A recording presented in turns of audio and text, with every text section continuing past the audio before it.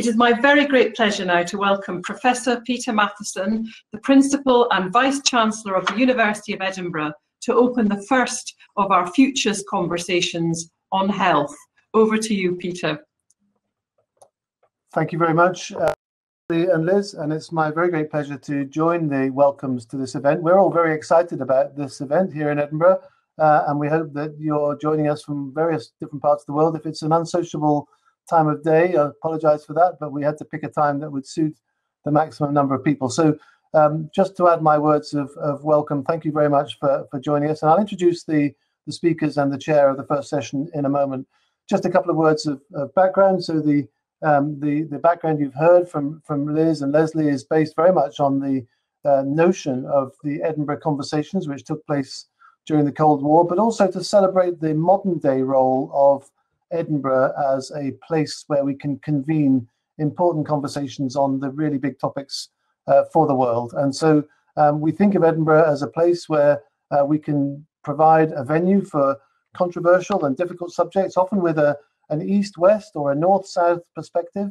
And what better topic to pick for the first of those modern set of conversations than the COVID-19 pandemic. And we're very happy that we've been able to assemble such a magnificent team of people to kick off the session for us. And I'll introduce them, as I said, in a second. The University of Edinburgh has a strategy 2030, which is to contribute to the United Nations Sustainable Development Goals.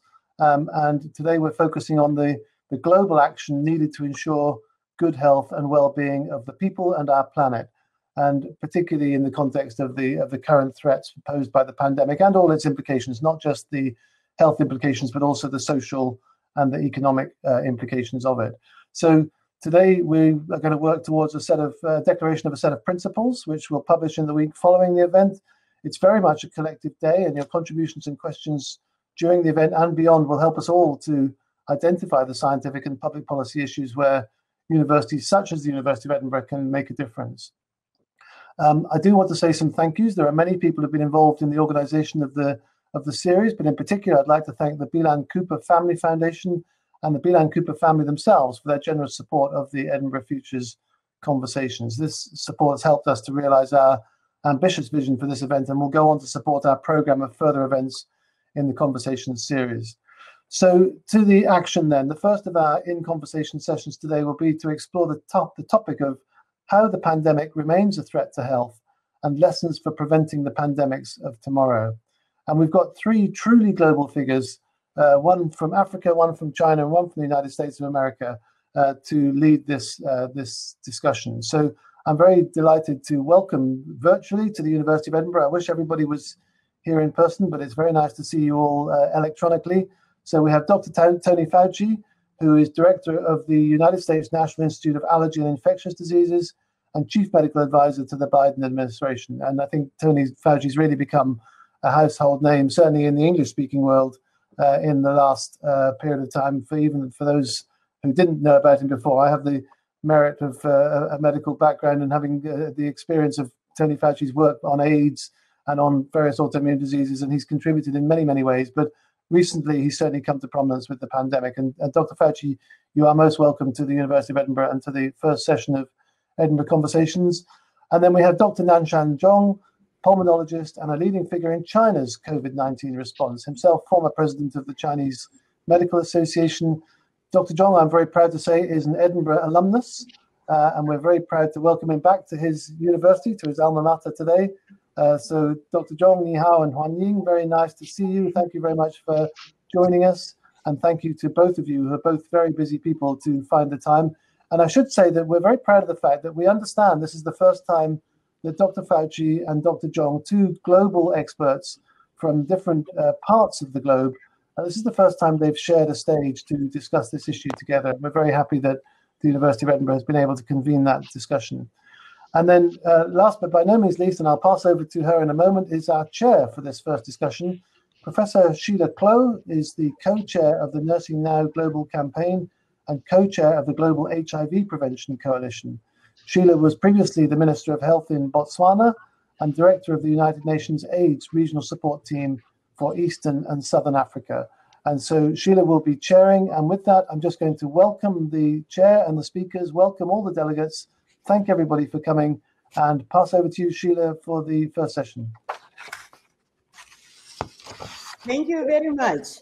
Good morning, good afternoon, or good evening, depending on where you are. And let me welcome all the participants and to say just how excited I am to share the stage with these two handsome and great gentlemen.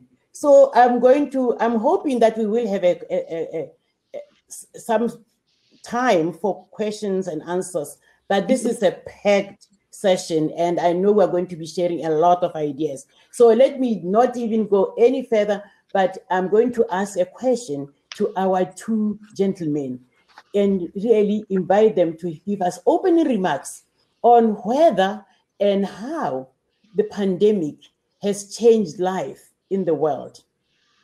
So I'll start with you, Dr. Fauci. Thank you very much, Sheila. It's good to see you again, and it's really good to be here with you and with Professor Zhong as well as with Professor Mathieson. I want to start by saying that there's no doubt in anyone's mind now that this pandemic has completely transformed our entire world. I often get asked as an infectious diseases person, what is my worst nightmare, or what is the worst case scenario that one might get in global health infectious disease person? And I've always said, you know, it would be a brand new viral infection that jumped species from an animal reservoir to a human, that was respiratory borne, that had an exquisitely efficient capability of spreading from person to person, and had the capability of causing a great degree of morbidity and mortality. And unfortunately for all of us, this is what we have been experiencing over the last year, a global pandemic of historic proportions, the likes of which we have not seen in over 100 years since the pandemic of influenza of 1918. Unfortunately, we are still in the middle of it, although we have seen rises and declines in cases with various surges. I come to it from my own perspective as a person who is a citizen of the United States and who lives in Washington, D.C. This outbreak has hit the United States essentially worse than any other country in the world, which I think is going to bring up some questions and some discussions later on about how a very rich country with many resources has now over 500,000 deaths since the beginning. We have had a situation where we've had multiple surges when we thought we had it under control a bit, but because of the interplay between the public health response of having to shut down a country in some respects to prevent the rampant spread has led to economic consequences, not only in the United States, but throughout the entire world, is something that we really need to discuss and deal with. The balance of trying to preserve some element of the economy at the same time as having to abide by the public health measures that we know work. This is a work in progress. One of the things that we've experienced in the United States, unfortunately, is that the outbreak occurred during a period of great political divisiveness. So the messages that came from the leadership to the local people in the states and the cities has been one that has been influenced in many respects by one's political persuasion. That has been very unfortunate, because the lesson learned will be that if you're in the middle of a pandemic, everyone needs to pull together within the country and throughout the world. This is a global pandemic that requires a global response. And that's something that we really need to discuss, and I hope it does come up. Some very good news that is related to this is what role fundamental basic and clinical science has led to a potential and real solution to the problem. And that is in the development of highly efficacious vaccines, not only by the United States, but by China and Russia and India and other countries.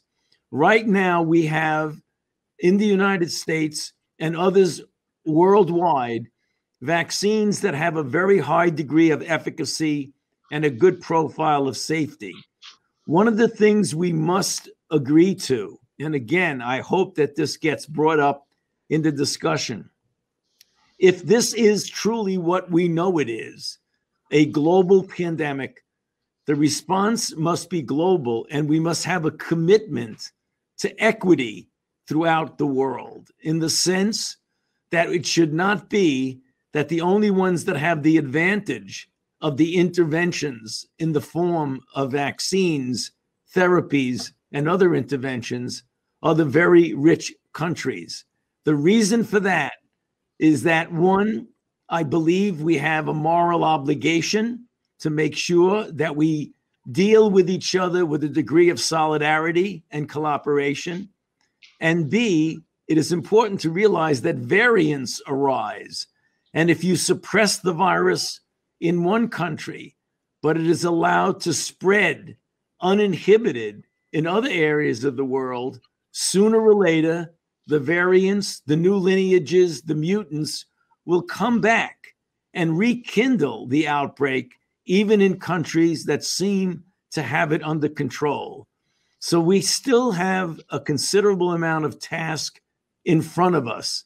It's absolutely critical that we all work together, every country in the world working together in solidarity and in cooperation. So I'll stop there and happy to discuss a bit later. Thank you very much. Thank you very much. Thank you very much, Dr. Fauci.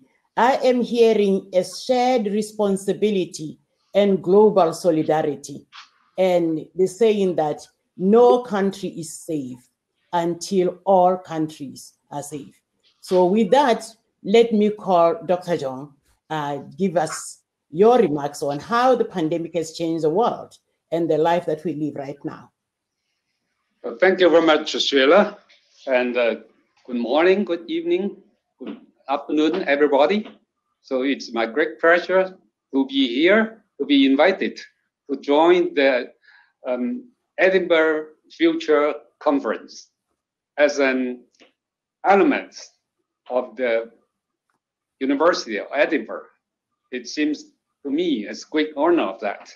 So, and also I can talk with Tony directly. That's my great pleasure. So I would like to show you a little bit of my slides, please. So very briefly. So yeah, how the pandemic has changed life and what China has done. So I see. Yeah, this is everybody just yesterday's data. So 113 million people diagnosed as having this kind of disease, with more than 2.5 million deaths in the world.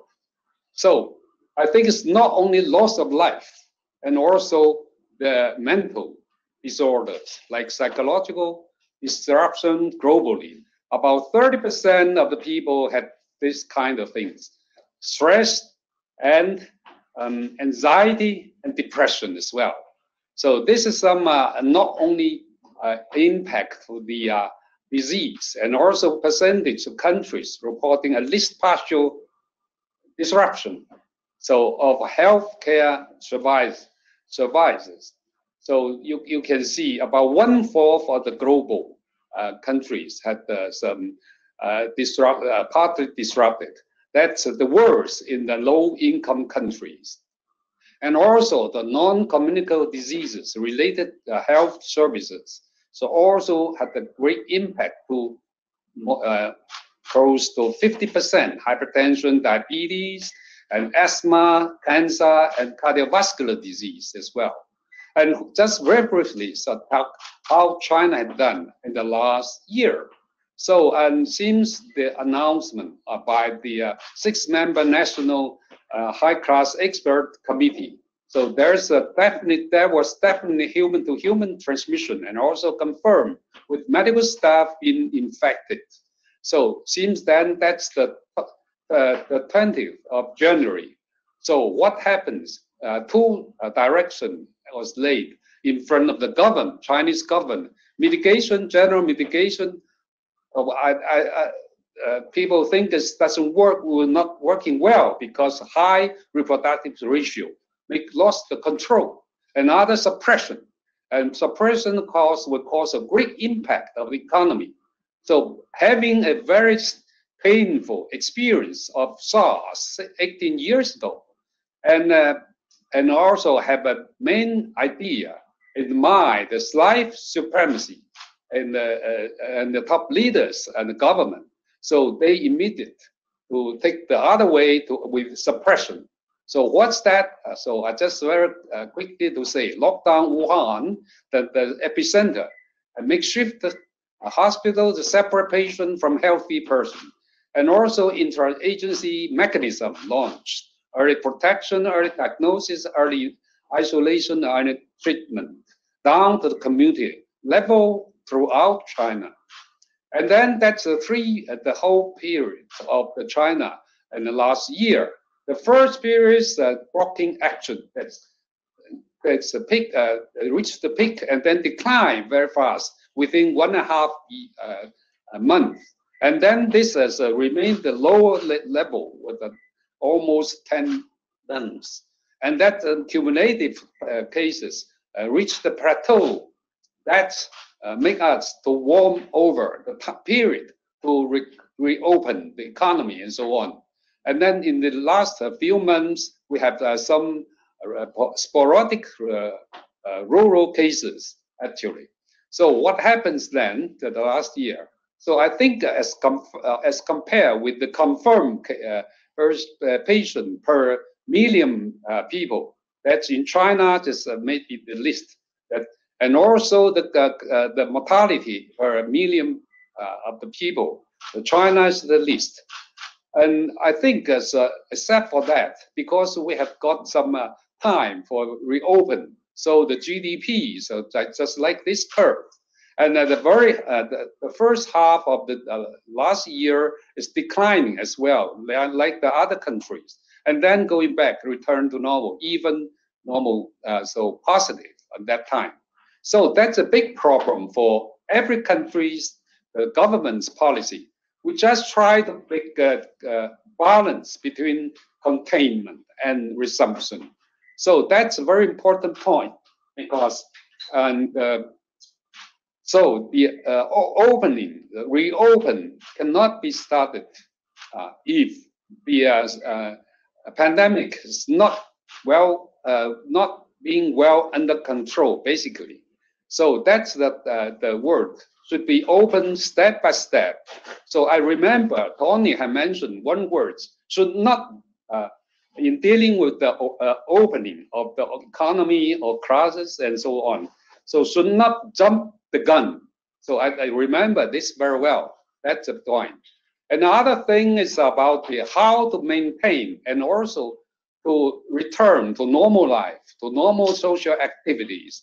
So of course, the natural effect to gain the herd immunity. It doesn't work by this way, and it's not unrealistic and less scientific and inhumane.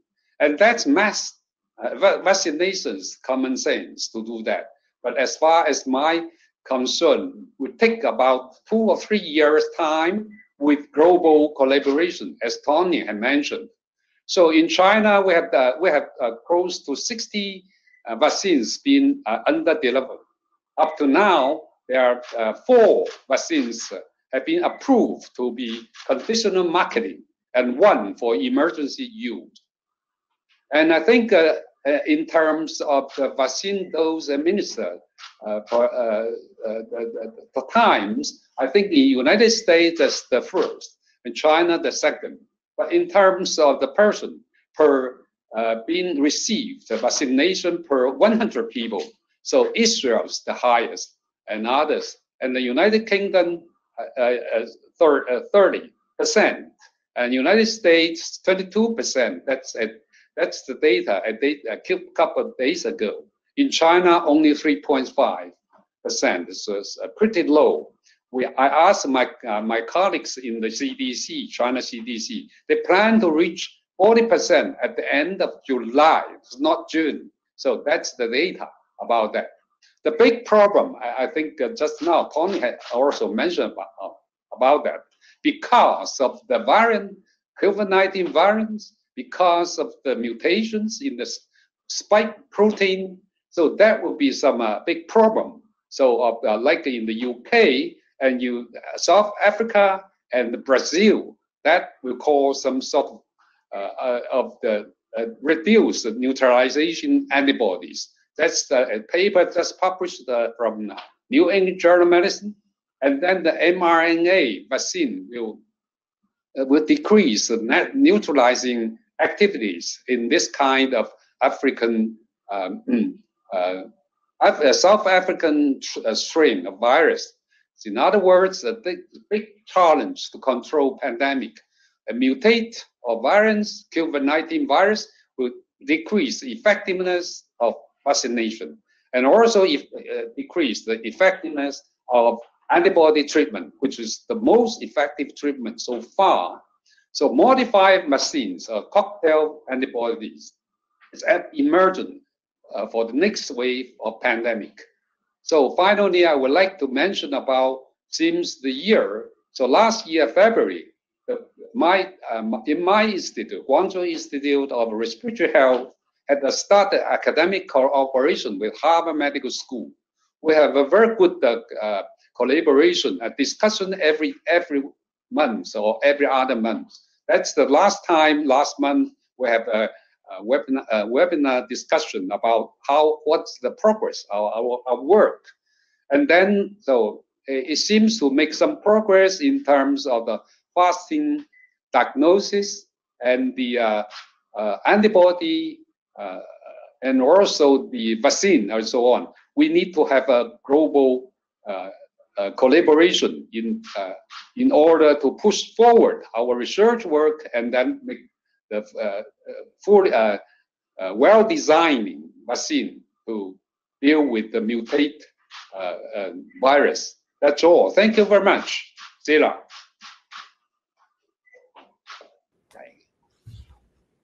Thank you very much. For me, I'm excited about the global collaboration in vaccine research, as well as registration. And I'm hoping that it gives hope for those of us in developing countries that the vaccine will eventually. I heard from you the psychological trauma. And, it is really a traumatic thing in every country. In my own country, we have 330 deaths so far. But in a country of 2 billion, it's actually traumatic for each and every citizen because we know those people. They're not just numbers. So you can imagine. So anyway, let me get back to you, gentlemen. I'm going to ask you a question, both of you. But it's a question where I also want you to answer that very question. The question is, what is the one question you would like those who are listening to consider in light of the stage we are at with this pandemic? Remember, we do have students here, so they would like the answer to that question. So I'll start this time. Okay, I'll start with you, Dr. Fauci. Okay, thank you, Sheila. There are so many questions to consider. The one that I think is very important that seems to dominate the discussion throughout the world, but certainly in the United States, relates to one of the slides that Dr. Zhong showed, where you have the balance between the economic considerations and the health considerations. There's a constant, understandable need to open up the country and get back to normal. I keep getting asked that question every time I give an interview, every time I have a discussion. Everyone wants to get back to some form of normality. But if one does it too quickly, and as Dr. Zhong has mentioned, what I often say, jump the gun or do it too quickly, what happens is that you can get a resurgence of infections. So the question is, what is the right balance of continuing to put stringent public health measures at the same time as you gradually open up the economy and open up the country? It's very risky. If you go too fast, you'll have a setback. If you go too slow, you have a lot of the suffering that Dr. Zhong spoke about, the mental health problems, the economic problems. It's a very delicate balance that the students need to consider how difficult that type of balance is to maintain. Yes, Great. I think, yes, can I? Yes, Dr. Zhong. Yes, sir. Thank you very much, Sheila. Go ahead. So I think, Tony, your question is my question as well. I think we had the experience very long time, and then trying to get the balance about that. But in China, I think it's a little bit conservative because of the very painful experience of SARS 18 years ago. So that's a big question, the big problem. So once I have experienced the whole process of the disease. So and that time, I think once because of less of transparency and for some periods of time, so we have suffer a big problem of the outbreak of the disease. So I think that we just this time, so we should take a very strict action, the lockdown, and then the so-called in the local community and early protection and so on. But that's our experience from the event of SARS. But the point is, so we just try to step by step, so to open that and see what's happening, and then trying to do this. And that's not suddenly open. That's not the way. So this is always a controversial time for us. So, for example, we have taken a long time to think when we recover to work. That was in April. We with the host this pandemics so under control for I think like 2 months, and then without too many patients increasing. So we'll start opening that way. So that's from the very beginning. That's a very strict stipulation for the distancing, wearing masks, and so on. That's that's good for that. I think that's. I have noticed in other countries. I think so that action is not strict enough. So that will be not enough to stop the spreading of that. So I think this is something up to different countries, up to different habit of the countries, of the people. Thank you. Thank you very much.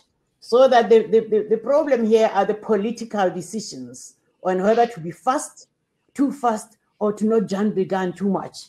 So, but okay, Anthony, you've already told us your greatest fear in terms of the future of health. So I think I'm going to Dr. Zhong to ask him, what is the greatest fear that you have for the future of health, of the world? You mean the fear? Yes. The fear? A great fear. Okay. What is the one thing that you fear for in terms of the future of health, of the health of the world? Well, I think the situation is much better now, but I have to say something about this. I think that the COVID-19 is a common enemy of the human being. Owing to its high reproductive index, it's impossible to be well under control. So if COVID-19 remains spreading by any of the countries in the world, so that's the point. We need to have to join together So to end this spreading in the world, any decisive action taken by the policymakers must be based on science and the evidence and the best clinical trials. So my greatest fear will be is politicization of the measure to protect public health problems. So that's my greatest fear. Surely we must promote national unity and global solidarity, as Tony had mentioned. Yes. You know, Sheila, one of the things, Tony, Sheila, yes, you told us. One of the things that I want to mention, I had mentioned to you what my greatest fear and nightmare has come true. But now looking forward, what is my fear for the future? My fear is that we will not adhere to the lessons learned. One of the problems that we have had in our approach to global health is that when you have a particular crisis, you respond to it and say, what we need to do is learn lessons for the future. But then when the future comes, we lose our corporate memory and we don't do the things that we need to do. What is very clear right now is that we have to maintain the spirit of solidarity, cooperation, and collaboration and build, global health security agendas and networks so that we're all in it together, every single country. And we prepare in a way that we've learned the lessons that were really very painful lessons that we learned from this outbreak. So my fear is that we will forget what we have been through maybe 10, 15, 20 years from now. And as we know, pandemics have occurred throughout mankind. They're occurring now, and they will occur in the future. And it would really be a terrible shame if we forgot the lessons that we should have learned from this horrible experience that we're all going through. Yes, I agree. Actually, people pay more attention to the non-communicable disease. Actually, the non-communicable disease, of course, is the great threat to the human being. However, so this kind of disease, so SARS had already, the coronavirus had already happened in this century 3 times. SARS in the year of 2003, and MERS in the 2012, and this time COVID-19 2020. So that's things I think will be occurring. So I agree with that. So the lesson should not be forgotten. So that's true for me. I agree with that. Yes, sir. Okay, but Tony, wouldn't you say that the global solidarity that we had for the AIDS response did not seem to apply a lot when it came to the COVID response, at least globally? Do you think did we learn anything from the AIDS response that could have been applied better? Because I feel we haven't, but maybe you have a different view. No, I mean, one of the things that's an example of, even though we still have a serious issue with HIV, the idea that we came together with the Global Fund, with the President's Emergency Plan for AIDS Relief, it became clear that we really had a global problem. We haven't completely overcome it, but we now have a lot of solidarity. And I mean, you experienced that so much yourself, Sheila, in Southern Africa, how we, the rest of the world with the Global Fund and with PEPFAR really stepped up to the plate, as we say, with the baseball analogy, and really took a great deal of responsibility. I hope that we see that, because as Dr. Zhong said, and I said also, and to confirm it, that it's global. So we've got to be in it together. And particularly, again, to emphasize something that both of us said, if we do not completely suppress this, we will continue to be challenged by variants, which have a way of coming back to bite us, as they say. You know, we have been successful in the past by global cooperation with smallpox, with polio, with measles. There's no reason in the world why we cannot do the same thing with COVID-19 by a combination of cooperative public health measures and the application of science to get interventions in the form of vaccines and therapies and other types of interventions. Yes. Okay, that's very great. So on that note then, gentlemen, where is the greatest hope for a healthier world? And what needs to happen in order for us to realize this very hope and achieve the SDGs, so to speak? So shall I call upon you, maybe Zhong? Where do you think is the greatest hope then for a healthier world? And what needs to be done, in your view? Excuse me, could you please repeat again? Well, what is our greatest hope for a healthier world? And what needs to happen for us to be able to achieve or to realize this hope? Well, I think as Tony had mentioned, collaboration, unity is the most important. Global collaboration, global coordination. So that's the most important things towards the common enemy. This is the things, because so actually through the cooperation or the more communication between my institute and Harvard Medical School, we have different ideas. We have different so experience. We can have a more communication and interchange of our experience and so on. So that's very important. So for example, nowadays the adenovirus as a vector of the vaccine, so it had developed by Johnson & Johnson and also in China as well.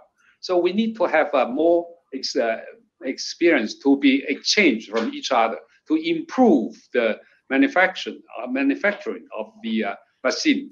So that's my great hope in dealing with the public health problem, just like dealing with the climate, just like dealing with the air pollution. We're the same goal to deal with that. So the cooperation and together is very, very important. In regard to the how to get it, I think the best ways under the coordination of the WHO will be the best. So I'm very glad President Biden had decided to return to WHO.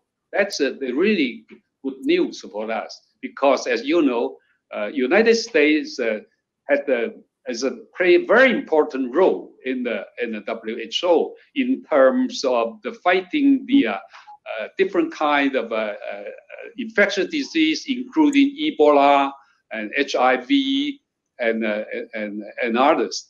So MERS as well. So that's a very important. So we need to join together and then to coordinate by the WHO, because we can work out some good recommendations and then to join together to raise enough funds to support WHO, and then to have a better allocation, equitable for the different countries. In particular, at the moment, as the WHO people have mentioned, about 10 countries and have administered about 75% of the vaccine in the world. So some of the poor countries and the low-income countries, they have no vaccine. We have to join the WHO COVAX plan, and then to have the better and equitable allocation of the vaccine, in particular to those countries who cannot afford vaccine purchase. So that's this is something, that's my hope. That's how to get it. All right. My idea. Thank you very much. Yeah. Thank you very much. Now over to you, Tony. I mean, this is your last one. Give us hope. Yeah. And how we can attain that hope. Yes. Well, you know, in my mind, I mean, I would underscore everything that Professor Zhong said, but also something that is going to require a multi-year, decades commitment, and that is to make and strive for essentially access to quality health care for everyone in the world, so that health is really a human right in many respects, and that we should work, and it's going to require a lot of economic improvement in certain countries. It's going to require essentially a commitment as a global community to make sure that there's accessible health care no matter where you are, and building up the healthcare infrastructure, even in countries that don't have very much healthcare infrastructure now. We have a very good example of success in the delivery of healthcare that was associated with the PEPFAR program, when people said you'd never be able to get medications for the prevention, treatment, and care of HIV in the developing world. And PEPFAR and the Global Fund has proven that to be incorrect with the extraordinary advances. I think we can do that with all aspects of health. So my great hope is that as the months and years and decades go by, we keep going in the right direction of more and more accessible, easy to get to healthcare for every citizen of the world. That would be my hope. Yes, Thank you so much. Sorry. That is a great hope. Yeah, no, we are running out of time now. But let me just say that is a great hope. And for those the participants, especially the students, I wish I could give you time to ask some questions. But you know what? This was a very packed session, and we had two robust scholars. And you know, they haven't said everything that they want to say. But I want to end. So let's give them a hand, a virtual hand, so to speak. But for me, let me end with exactly what Tony Fauci said, you know, the Global Fund and PEPFAR, and how that global solidarity actually was very instrumental in making sure that we can now talk of ending HIV as a public health threat by 2030. I was, as a minister, one of the recipients of that kind of assistance. And so but in my own reflection, I want to now reflect on something that I know we need to talk about when we talk about the risk and care agenda for future health. And these are our noble healthcare workers, especially in this year of the healthcare worker. You know, at no time has the spotlight of the world shone on healthcare workers, especially nurses and midwives, than it has now. You know, they have shown that they are a formidable, compassionate force that can actually take care of humanity in all crises and in all localities, be it at community, family, you know, clinic, hospital, and indeed, we owe a lot to them. I know a lot of countries have really been able to appreciate and clap for them, sometimes at midnight or whatever. But guess what? The claps are great. And you and I, the three of us, are healthcare workers. We appreciate those claps, but in the ultimate, we are not angels.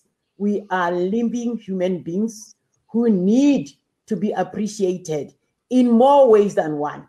And that appreciation now more than ever should come from better working conditions, ensuring that we have the PPEs, that protective equipment that a lot of them have been able to serve without so diligently, and with that psychological trauma of being infected themselves or going home to carry that infection to their own family members. We do owe a lot to our healthcare workers, the very so-called frontline healthcare workers. So what we need to do, I mean, in ending, I want to just say that what we need to do differently is to have that global solidarity and shared responsibility to be able to produce more. They are predicted, it's estimated that there will be 18 million short but we need to be able to produce more, to share in the training, and also to ensure that we encourage each other. Let's face it, in the ultimate, the three of us are talking, but we are professionals. In the ultimate, healthcare is a political choice. We need to be able to therefore ensure that our leaders, those politicians, get to improve working conditions. Or if that doesn't occur, what will happen is that we, the less developed countries, will see our human resources just move on to the developed countries for greener pastures. And indeed, I know that will happen, especially now after this, immediately after this COVID-19 pandemic. We need to therefore strengthen and ensure that we do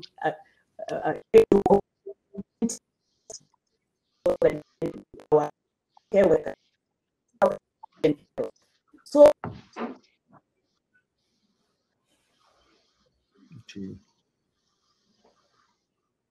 okay, it's Peter Mathieson. I'm going to come in there. It seems as if we've got a bit of a technical problem with Sheila.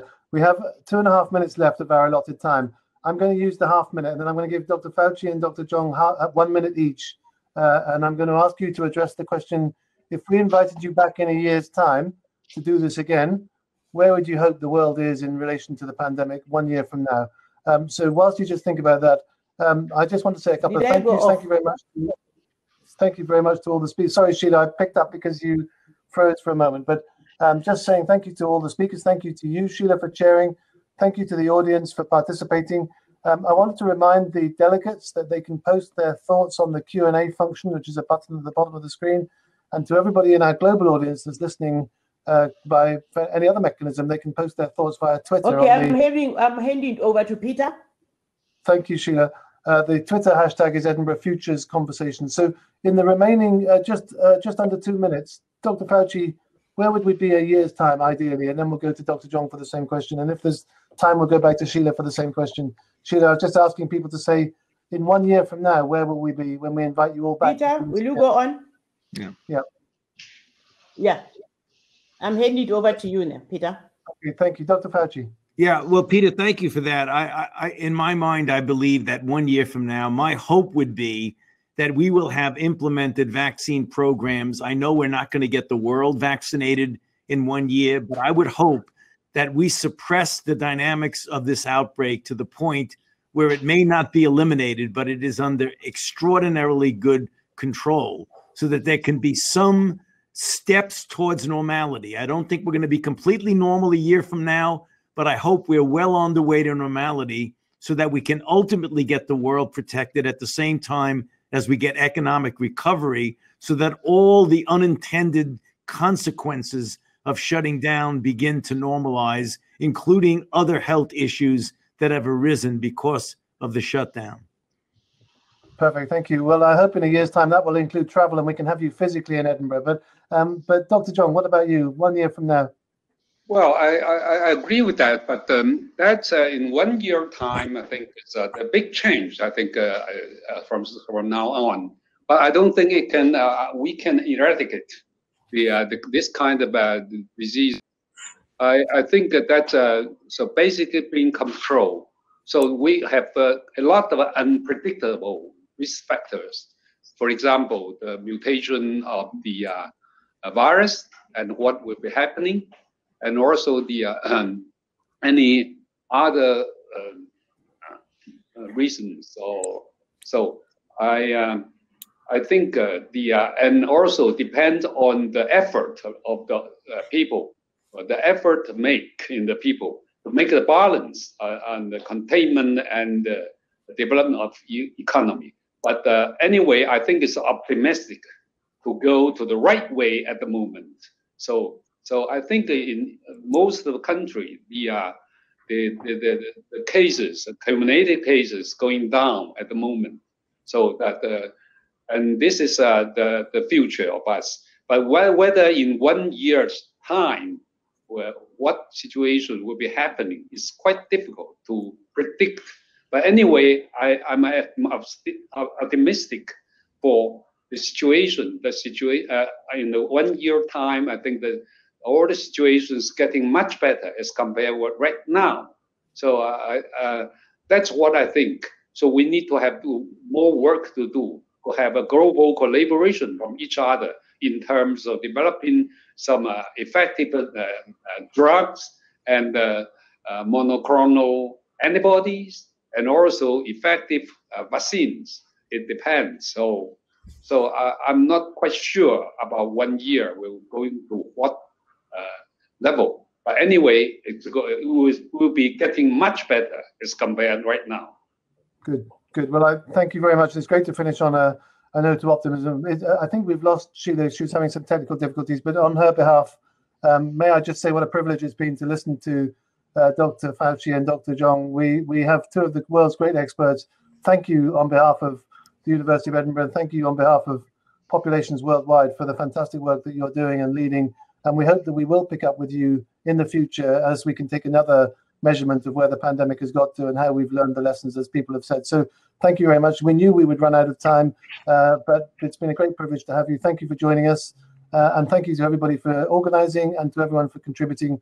And please let the conversations go on so that we can come out of this with some real actions and some real future directions to make sure that we do learn those lessons and we do make the world a better place. So with that, we're going to close the first session. Thank you very much, colleagues, Dr. Fauci and Dr. Zhong, for joining us in different parts of the world. And until the next session, I'll say cheerio to all the delegates, but thank you very much. And this has been a great start to the Edinburgh Conversations series, which we hope will continue to flourish for the next few years as we tackle this problem and other problems. But with that, thank you so much and take care of yourselves and stay well. Thank you very much. Thank you. Thank you, Peter. Thank you, Dr. Zhong. Bye-bye. Bye-bye.